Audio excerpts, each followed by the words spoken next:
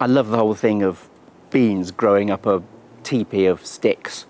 And to me, a little garden, there's always room somewhere to build a little stand of beans.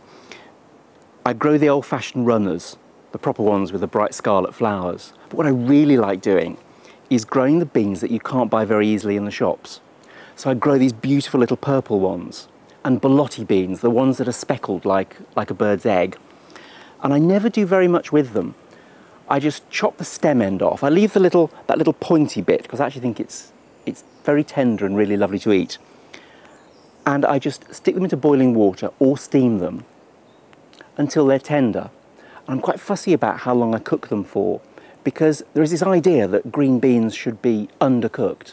But if you do that, you don't really get the true bean flavour. So I cook them until they're ever so slightly bendy, and that's when their flavour is fullest and richest.